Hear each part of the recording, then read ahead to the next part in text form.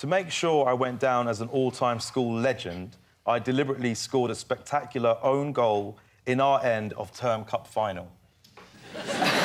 David's team. Okay. You just wanted to make a name for yourself? Yeah, I wanted to, you know, be memorable, you know? OK. No one really remembers the kind of average guy, but they remember that kind of, you know, the wacky guy scored an own goal. The idiot. And, yeah, the idiot, yes. So what was the reaction to you? What was that? What was Well, first, it's like, you know, my team were like, what are you doing? Like, this is ridiculous.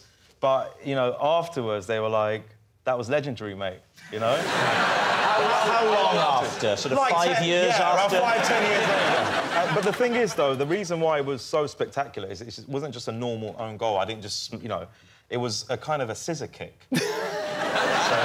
Yeah. Now, you're looking at me and going, this isn't the physique of a football player. That's absolutely right. If you see me on, like, Soccer AM or some other shows, you'll see that I've got techers, mate. You know what they say, you know, you either, was it die a hero or live long enough to become a villain? So I was like... Who says that? Is that... I think I got the quote wrong. Is that the quote? Not quite. You know what I mean. Let me ask you a question. What were you known for at school before that incident? I was... Misquoting people.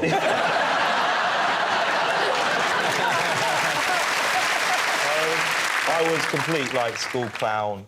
I actually got an award for bunking in school. I was never there. They gave me the early bird award. I used to turn up in the morning, sign in, and then go out. I did stuff like that. I was the zany. Teachers gave you a prize? Yeah, at the end of, like, year 11. Had they fully understood their role? Looking back, I don't think they did, because I was really proud of that award. So, well, it's, in a sense, the school is at fault if this is true, because they've established an educational environment where doing what is ostensibly the opposite of the aim of any exercise is to be rewarded. Yeah. So you said, no, I'm not going to do the obvious thing and score in the opponent's goal. And how many serial killers went to your school? I quite enjoyed the vision there of Parents' Night. First Parents' Night for you two, I think that school is going to be trembling. Yeah.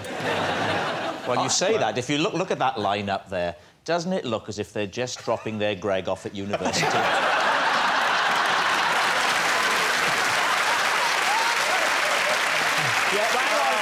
Victoria. He's not your biological son. You are David's far more beautiful, younger second wife. And you don't get on with Greg, that's coming across. So what are you going to say? Oh, Greg, you must know more about football than we do. I think it's true. I think he's a big enough clown to have done that. What do you think?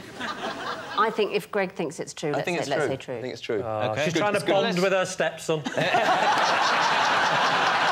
Asim, was it true or were you telling a lie?